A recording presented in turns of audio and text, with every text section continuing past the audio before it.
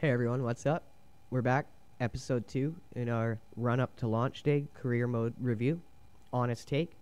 We're going to be using this footage to compare to career mode post 1.0, and we're also taking a look at the career mode for anyone who is only wanting career mode from the game, because they might change a few punch animations, they might speed up the look of punches, but other than adding cutscenes for winning the belts, I don't think much is going to be changed with career mode. So this is just to get out there footage of what to expect when career mode drops, outside of a few punches being changed.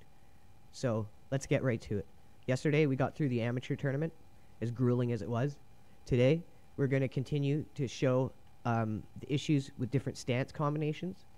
So this is the hardest one to use and extremely hard to win with, because it messes up a lot of what has to be working in the game in order to have any kind of success.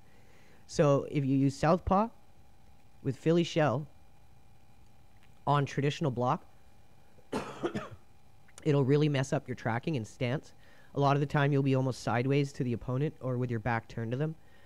It makes blocking punches really difficult, and it also makes it so if you punch off of letting go of block, your fighter will have to turn to face the opponent first, and then your punch won't come out right away, so the opponent is always going to get the hit on you first.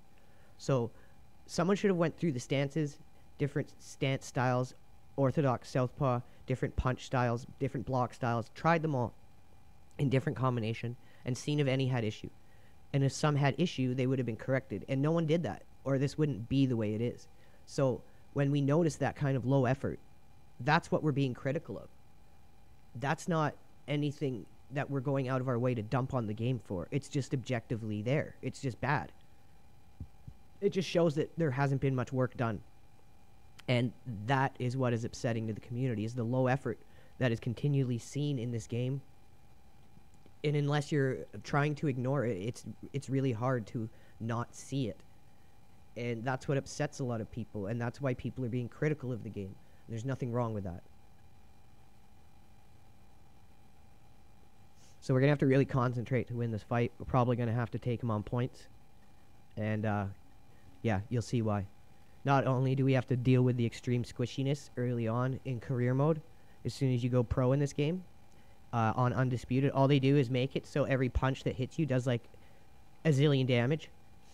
So, yeah, it's amazing balance. And, yeah, combined with this block, it's going to be hard. See, right away, just standing there, it, like, throws it off. And a lot of the time, our head will be, like, sideways, so we won't intercept the punch on our glove. You can see. And it'll also allow him to hit our body really freely and easily. So this is probably going to be one of the hardest career mode fights. And after this one, we're going to be going back to Philly Shell, because at least it's somewhat usable. We have no tools to get on the inside as well, and we are a very, very short little fighter with a reach disadvantage.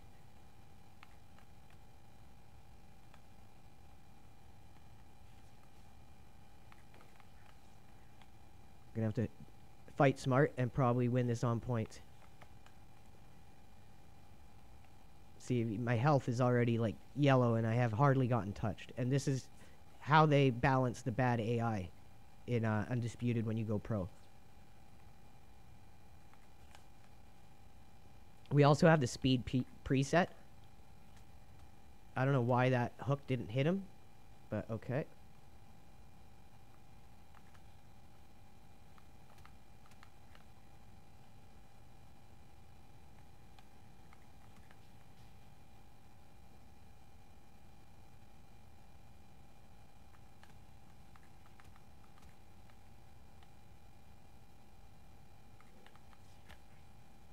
Tried hugging me there.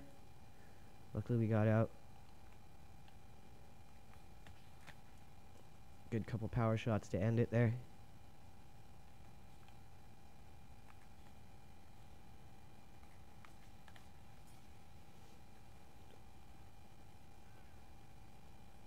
Bad first round. What a first round. Good shots. The corner is just all over the place in this game. It's another area where I noticed low effort. I know in Fight Night, a lot of people loved the corner mini games. A lot of people hated them. But the fact is they were there. And it showed passion. It showed a high level of effort and a high level of love for the project they were creating. And you felt that all the way through those games.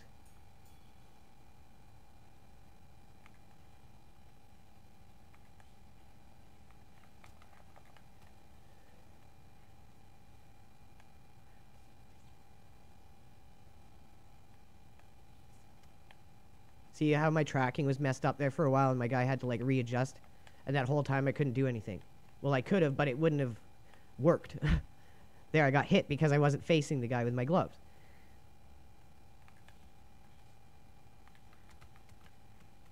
And these are issues that need to be fixed. Like, I don't know why people are upset that we're being critical of these things. If you want a good game, people need to be highlighting these issues. Because clearly at Steel City, they're not getting it.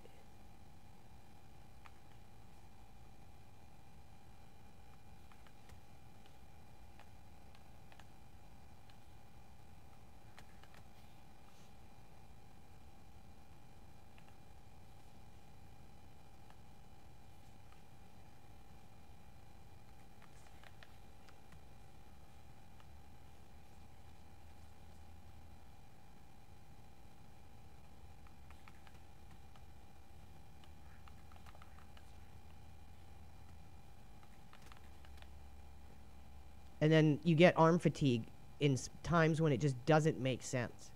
And those times it doesn't make sense, it usually benefits the AI greatly.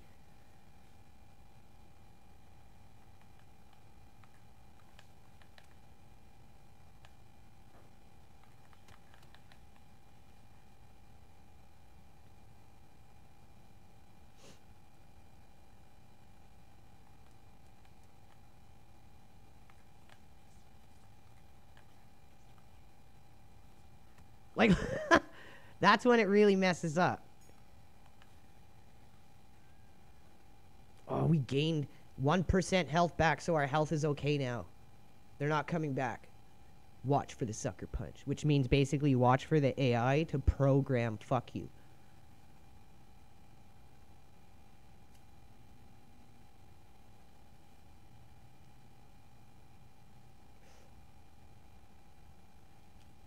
So hopefully we make it out of this fight, and then we're going to change our stance, because our point will have been proven.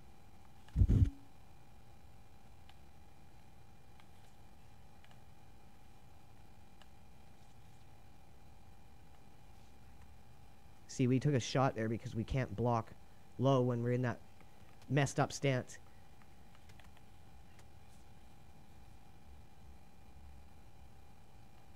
I thought we dropped him there, but the animation was just going all weird.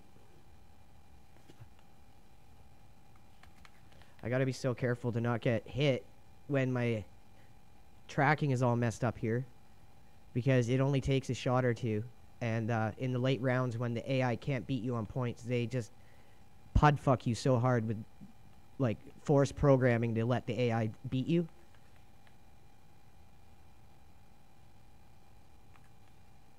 It's like you see in standard sports games, but it's really poorly hidden in this game, where it's really obvious and just feels like you're getting cheated.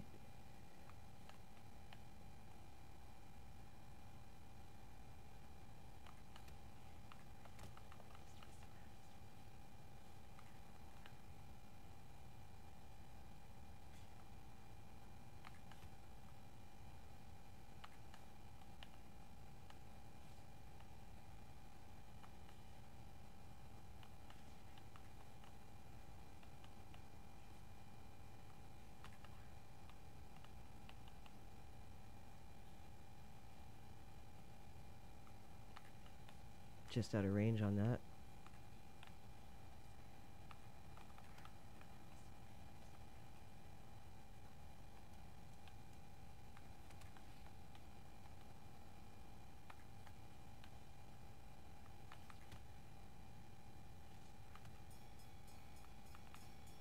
If I could actually rely on my blocking, I'd try trading a bit more, but I don't want this game screwing me. We're going to get that win. All right, we're up 3. We don't need to take any dumb risk.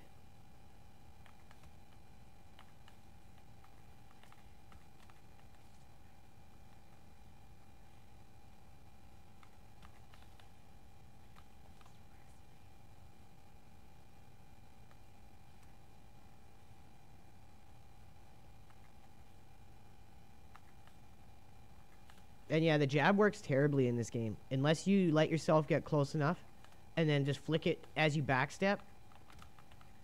That's really the only decent way to use it. Like that. Otherwise, it's so telegraphed. I hope the new jab is better. It looks better. That's the one punch I will agree looks better, is the new jab. It looks like we're going to be able to utilize it. That's for sure.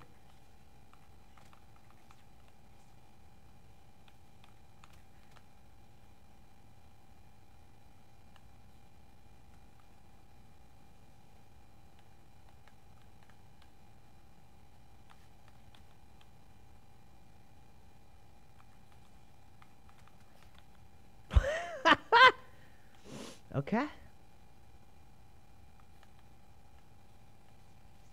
You can see the issues that I'm trying to highlight here with the tracking because of the combination of stance I'm using. And how someone testing the game hasn't brought this to their attention and been like, yo, we gotta fix this. And it's been how long? And that's the kind of thing we notice. See there, I could not block my body, so I just ate a ton of shots there for free. And new players might choose this combination. They might want to use this combination. And they're going to have that problem and experience that. And that's not going to be a good new player experience. Is that what you want? Because no one has been allowed to be critical of the game?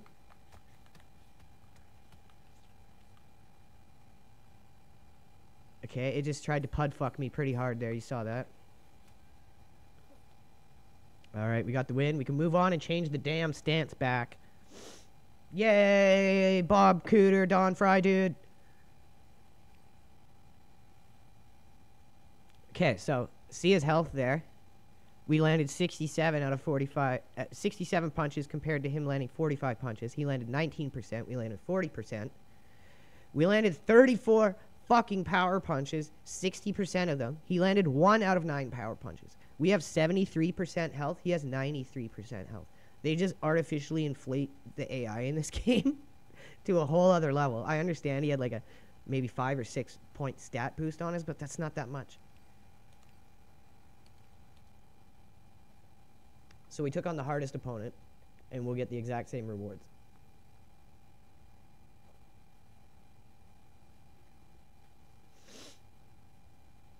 So I think why the game messes up when you have that stance combination is because what I'm going to show you in the next episode, but I will explain it a bit here, and I'll recap it on it in the next episode as well. So what I believe it is if you use a fighter who has like a pre-built fighter in the game, like Lerone Edwards or Sergio Martinez, someone who has a southpaw stance, they will generally kind of stand with their hand down, kind of almost in what looks like a Philly shell stance already. See? Southpaw traditional A. You see how it kind of already resembles a Philly shell? So when you go southpaw, Philly shell, traditional block, it seems to mess it up. But if I want to use like a Philly shell kind of style with traditional block, I just pick southpaw, traditional, and traditional block. So there's something in there that's screwing it up, and someone should have noticed that and fixed it already. So the last thing we're going to cover in this episode is the in-between fight stuff. So our gym. We can work on fight sharpness or weight reduction. So I want to ask you, what is fight sharpness? What would be working on fight sharpness mean? That would mean training, right? That would mean training. So if we're training, why are we getting fat as fuck at the same time we are training? We're just like eating McDonald's and KFC while we're training. Okay, that makes no sense. Like, we're a professional fighter, so that doesn't make sense to me, okay? So we advance a week. We're undertrained. Now we're max trained, just like that, okay? But now we've gotten fat. So what would weight reduction mean?